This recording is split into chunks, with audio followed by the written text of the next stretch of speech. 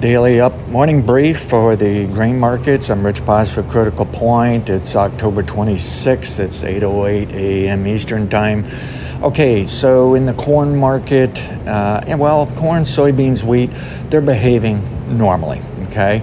I'm a little concerned of fallout maybe from the economy, stock market, financial issues for the soybeans.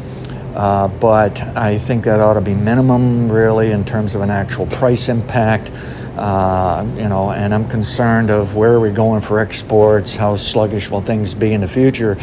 But at this time, everything's on track to how the supply demand is fluctuating, flowing. This is a normal setback, and I'm looking for a level 3 bottom any day now into early next week. So if you see a higher close, turnaround day, better still turnaround week, well, we got a level 3 bottom, and I'm still forecasting all three markets to be higher next week.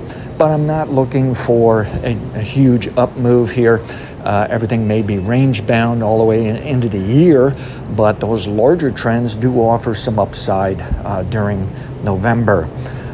Don't see anything else going on here news-wise. That's the best I can tell you, is it's pulled back to some of the lower objectives for these markets here, specifically for corn. And I just want to watch out for a turnaround action. As of this morning, I don't see any signs that they are done selling for a level 3 trend, but they ought to be close. Okay, and again, this just seems to be normal behavior and what I think is a developing pattern that can be bullish into next summer.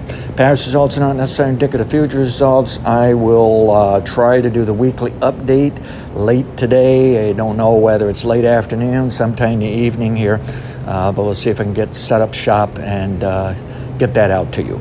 Thank you.